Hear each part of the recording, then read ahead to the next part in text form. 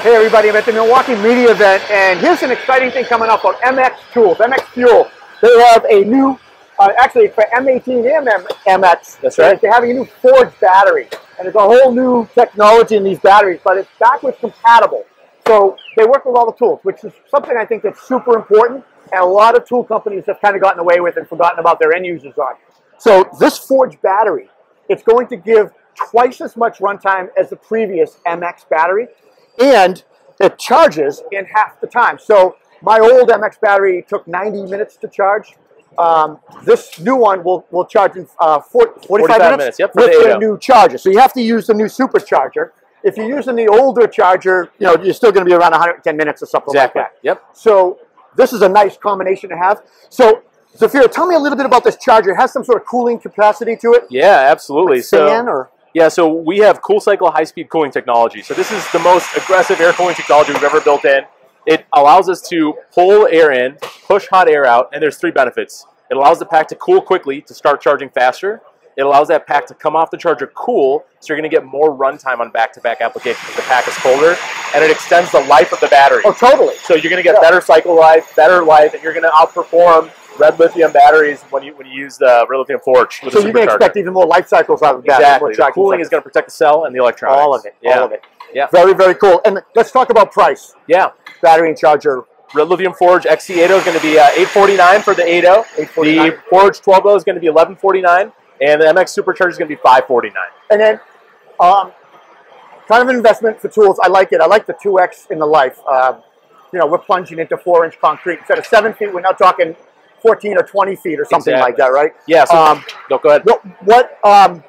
What kind of tools will be coming out that will actually be kitted with this? Yeah, great question. So we've got several tools here at Pipeline today. We've got a next generation cutoff saw, tools like the plate compactor and the screed. These are all tools that are going to be able to take advantage. So Forge is going to deliver almost double the runtime on certain tools existing on MX Fuel tools, and also those next generation tools that are coming here. Very nice, very nice. Thank you so much. Yeah, so guys, check it out. It's a red lithium forge battery and the supercharger.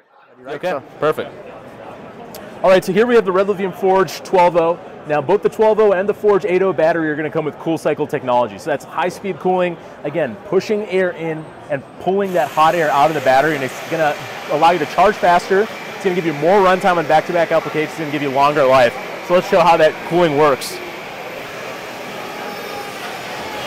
That's just like a little smoke on there? So you're actually going to see immediately this air is pulling into the pack. Yep. And you're pushing all that air in, and if you come out to the back of the charger, it's coming out of these vents right here. Yeah, you're going to see how that hot air is then being pulled out of the pack. I can feel the air coming out as well. Yeah, so we actually have 4 fans built in the supercharger, so we're very aggressive. Very aggressive with the technology. And you know, you might be wondering, okay, if we're going to put vents in the pack, vents in the charger, how are we protecting it from ingress, dirt, dust, debris, water? Yeah. And actually, we have a patented ingress coating. So on the 8.0 and the 12.0, we have a patented ingress coating. So these batteries are actually designed to repel dirt, dust, debris, water. It allowed us to actually be able to do aggressive air cooling and not have to worry about environments like this. So what's the IP rating on that? Yeah, so we don't have an IP rating for the battery, but actually Milwaukee Tools, this is a representation of our internal tests. We actually test even harder than some of the IP ratings, and we have a more stricter pass-fail criteria. So here you can actually see, say the pack was exposed to water, similar to like a rain environment, the packs can actually withstand that exposure, and ultimately that means you're going to be able to have a battery that lasts and can work in that environment. And we actually showed this, we do this testing on both our packs as well as our competitive packs. Well, I mean, this is definitely more than a splash test. Yeah, yeah. We're actually putting the water down. It's raining on it, basically. Yeah, so quite aggressive. I didn't mean to do that. Sorry. And actually, what we have here is a comparison. So we actually do our competitor packs and our packs. So both of these 2 packs were exposed to that same test that you saw over there. How long exposure? You let it run for a while? Or? Yeah, it's run for several hours, and we actually let it out to dry and let it sit. And you can actually see corrosion on the housing, corrosion on the electronics, corrosion on the cells themselves. And this is actually a pack that has the venting in the housing, but since they don't have our patented ingress coating, it's not going to survive the elements as well. You can see here's the MX 12.0. This is actually already exposed to that environment, and you can see no corrosion on the cell wells, the electronics, the terminals. Everything is in a much more better condition to withstand that kind of. That definitely drives it home, doesn't it? Yeah, absolutely. Yeah, nasty. Thank you so much. I really appreciate the explanation. Yeah, Pack for sure. construction and resistance.